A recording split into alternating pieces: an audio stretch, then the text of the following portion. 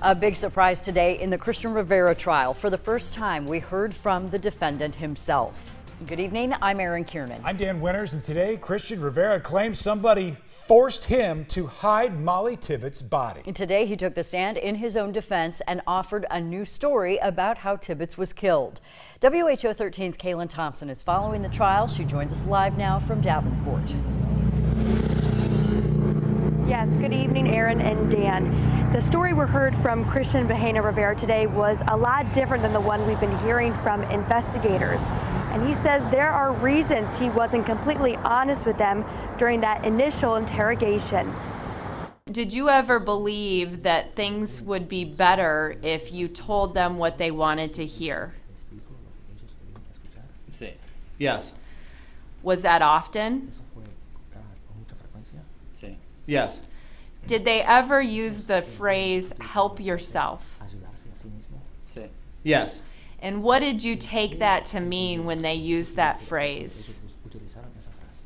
Pues que si yo los ayudaba, les decía lo que ellos querían escuchar, me podían ayudar. Well, that if I helped them, if I told them what they wanted to hear, that they could help me. Bahena Rivera told jurors 2 men broke into his home and forced him to drive. Rivera said they had weapons, their faces were covered, and they were wearing dark clothing. He did not know who they were. He testified that the 2 men directed him to a cornfield, and that's when he saw Molly's body in his trunk. Rivera said he didn't call the police because he was scared. The 2 men threatened to hurt his daughter and his daughter's mother. But the prosecution did have questions for him about how this story differed from what he told police in the interrogation. Rivera did admit it was his car on surveillance footage, and he was the one who put Molly Tibbetts in the cornfield, but her death was not on him. Mr. Bahena,